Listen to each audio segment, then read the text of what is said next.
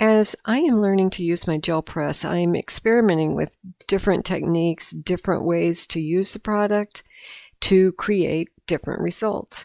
And one of the things that has intrigued me is creating layer upon layer on the press prior to pulling the print. So in this video, I will be utilizing stencils. I will be utilizing some mark making product or trash, if you will, to create some different layers that will help us achieve some various results as we begin to pull from the press.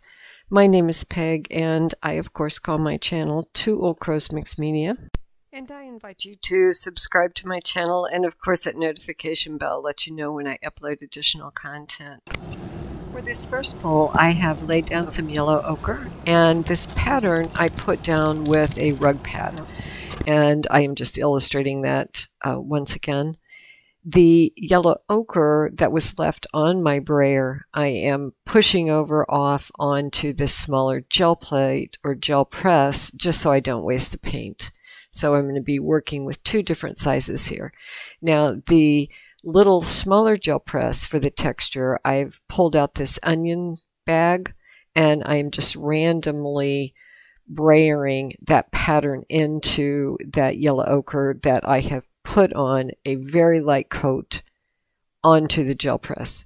So it's a small amount of paint, very thin coat, and now I'm just going to allow that to dry to the touch. And as that begins to dry, I'm taking the brayer very lightly, going back over the gel presses just to break up that pattern.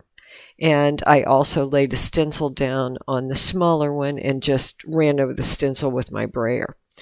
The baby wipe, I'm removing just a little bit more ink with that baby wipe. I don't want a true structured pattern in the background. This is the cold gray paint, and I am putting this on. I thought I would use a brayer to do that, but I have decided that it is easier with these little cosmetic pads, so I'm just using some of those to stencil on top of that dried yellow ochre. Keeping in mind when you're putting these colors down, the first color that you put down will be your top color, so we're going from light to dark. Now I kind of break that concept up here because I'm using this dark white. It's almost a buff color, and laying that down now. I'm going to go back this next weekend and do this whole process over and put this white down first instead of the third color. I'm just stenciling some on, and now I'm removing color. So I'm kind of reverse stenciling there. You can do it once more. So I pat down some color, put the stencil over the top, take my baby wipe and wipe that ink out throughout that stencil. So it just gives kind of a reverse pattern. And now that we have these patterns all down, I want to finalize this with a dark color. I'm just fanning it there to make sure that it is dry to the touch. And I'm laying this overall stencil down. This is one of the new stencils I received from Stencil Girl. I love this stencil, and I apologize that I don't know what it's called, but it came in my monthly subscription, and I am utilizing raw umber and just stenciling right onto the gel press. So there's the final color. We'll do that on both.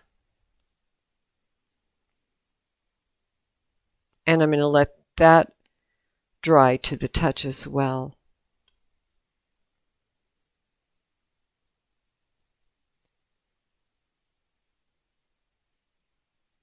For the color that I'm using to pull, I'm using titanium white, very light coat, and let's just see what we get. And do that on both.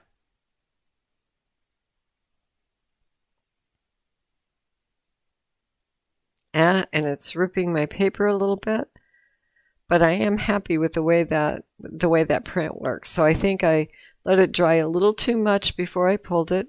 So let's try it once again. I'm going to lay this yellow ochre down one more time on both. I think I'll pull this piece of cardboard in as my first layer. And that's just, a random piece of packaging. And I like the way that looks. I shall do the same thing that I did the first time and just kind of break that pattern up a bit with my brayer. I'm going to allow that to dry to the touch. And when you saw me put the paint down the first time, that first coat, I worked that until it was a very even, fine layer.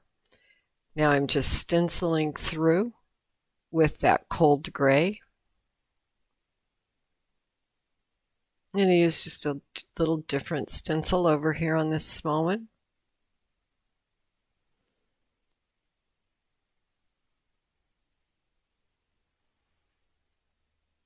And now I will come back in.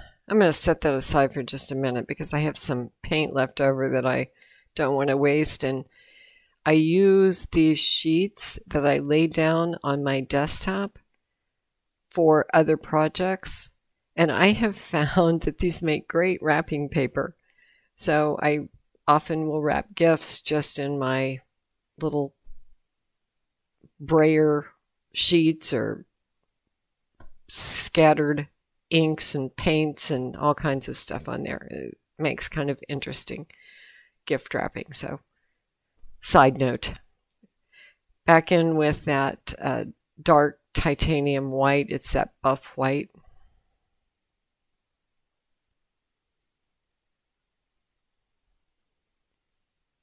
And I'm just going to stencil this around in a few places on the press.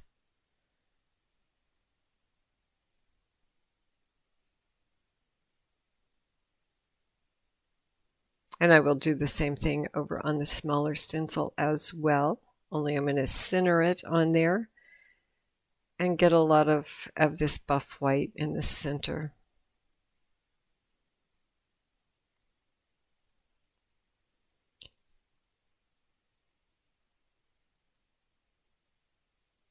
So I'm going to utilize this little dot and add some dots on here. And now I'm just going to reverse those out on the small one like I did before. Just removing the ink. Back with that stencil and the raw umber.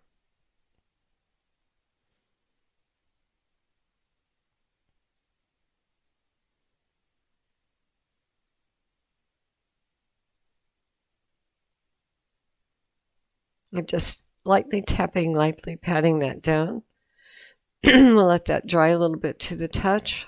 I'm going with a different stencil over for the background of this one.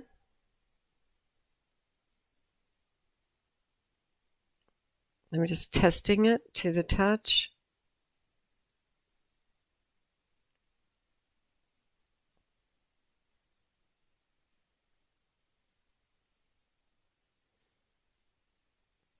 And on this one, I'm going to use the titanium white again. And I'm going to mix in a little bit of this iridescent white as well. Fine layer over the top. And I am going to pull this before I let it sit there and dry and see if we get a better pull. There we go. Without ripping the paper. So I'm happy with how that looks. I also think that there's enough paint left on here to get yet another pull. So I'm just spreading a little bit of that paint. Going to spread some of that leftover cold gray, some of that leftover iridescent white. There's the small one. And let's see what we get pulled from that. So I like the way that turned out as well. Just clean these off. And now let's try some different colors. So I'm coming in with a rouge. And I like that pattern on that cardboard. So I'm going to utilize that once again.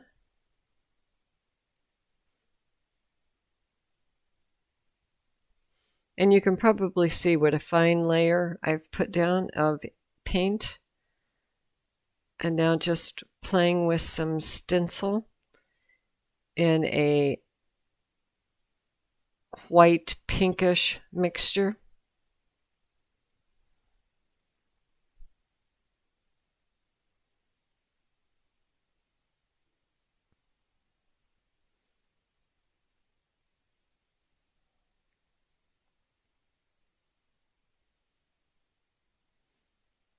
Fanning it a little bit to get that dry to the touch.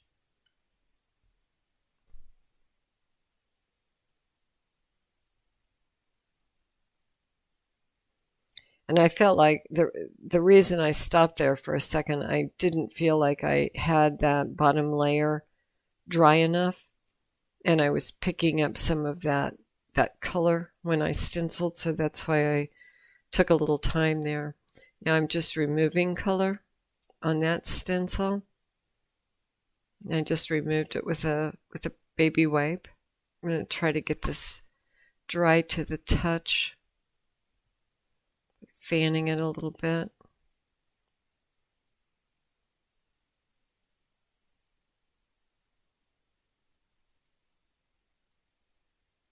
Choosing the next stencil.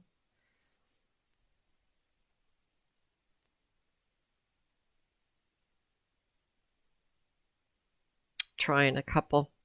Have it really firmly decided on which one to use.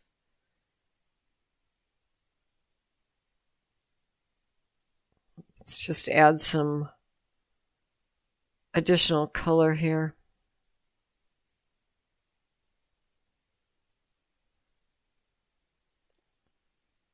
And that's that buff white once again.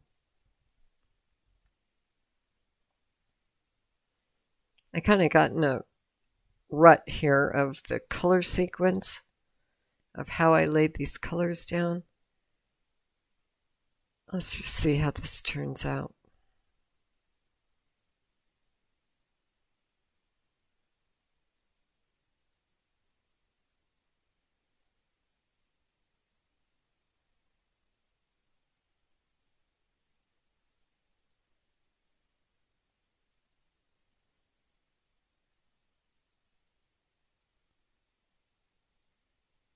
This is a stained glass stencil, and I am utilizing a violet, and that's going to be my dark color and my bottom color. And we'll just see how this works. This is all experimentation for me because I have not really done a lot of this, so I'm learning as I go, and I just thought it would be fun to take you along with me in the process and see if we couldn't learn together, pick up some new techniques, some new tricks of the trade here with the gel press.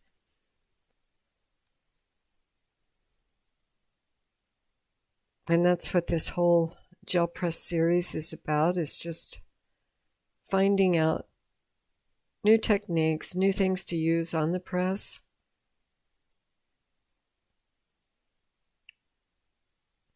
And I have a project in mind for all of these papers that I'm creating. I'm kind of trying to get started on some gifts for the holidays. And I have some composition books that I want to create a interesting cover for that I thought would make nice gifts over the holidays. So that's what I have these planned for. So we saw that pull. Let's try this once again. I'm going down with that whiter color first.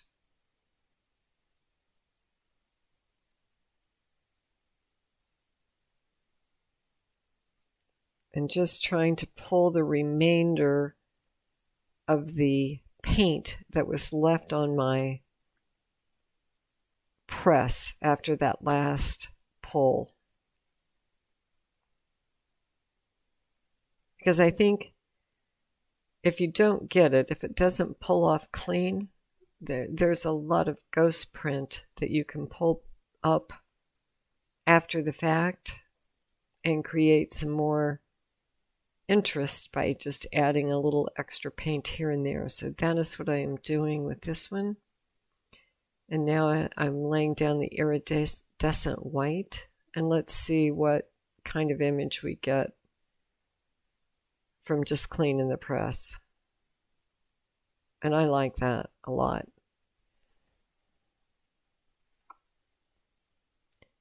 I'm going to try to get the rest of it up with this gray.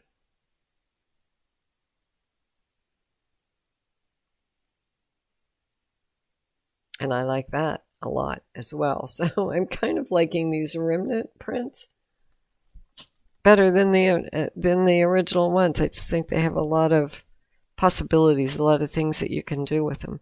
So this is what I am doing to clean all of the paint off of that press, just trying to re-wet it with different colors paints until I get the press pulled to a clean press.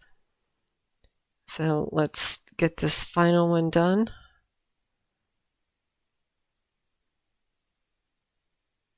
And once again, I'm trying to get rid of my leftover paint on my little scrap paper here underneath. And this, I think, is good and dry now. So let's lay down some iridescent white and see what kind of pull we get here. Yeah. Not fabulous, but workable. Let's try it once again. I just don't think it was wet enough. A little better. And there's still paint, so I'm going to try to pull it with a dark color and see what happens. It's just to add some stenciling to make that look a little more interesting. Oh, and I'm not unhappy with that.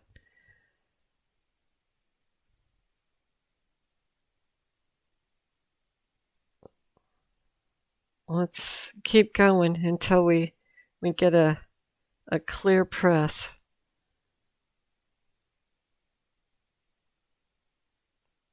I actually put a clean paper on, and let's see what we get from this final.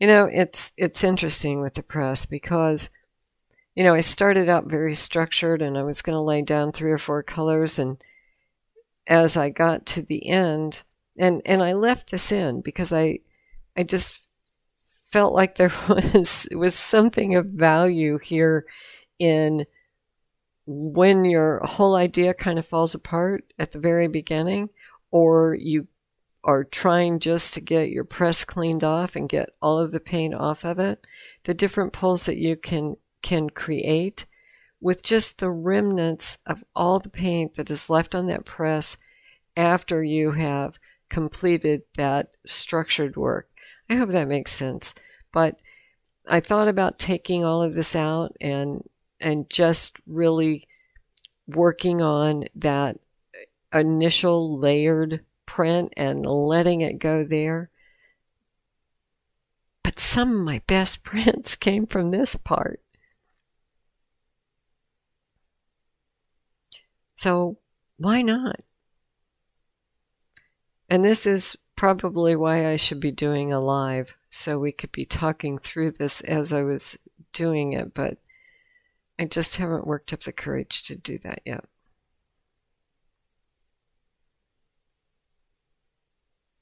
And that one I love. And it has no structure, no rhyme or reason, no nothing, just random. So let's just take a look at, well, let's do one more. Surely we'll get this press clean here. Back with my onion skin and random little baster. Let's see. Ah, that's not bad either. Let's try it with a little bit darker. This is that violet. Pull out that rug pad once again. And let's just take a look at what comes up there. I still have a lot of paint left on this press. I'm coming in with some black. Let's just add some marks on some of our prints.